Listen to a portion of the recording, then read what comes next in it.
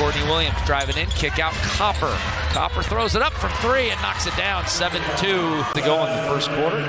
Dribble penetration, kick out to Copper. Perfect execution. Her feet are such finished move with the teardrop. Shot blocked there. Horston comes up with it. Oh, you can't save it underneath your own basket. That's a Cardinal rule. The aggressiveness on that take from Ezzy going right at Smith, who was D'ing her up with everything she had. Mabry, tough pass on the cut. We've seen some brilliant passes in this game. Ezzy driving in on the rookie.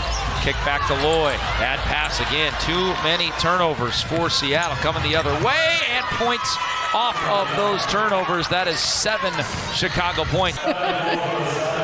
And this one is just the pressure by Copper, denying the wing, and it leads to 2.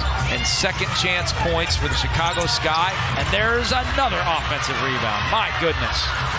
Backdoor cut, layup, and in. Williams now to Smith. Working around Copper, 3 on the way. Snap it home right from where Mabry hit it. Copper's got it.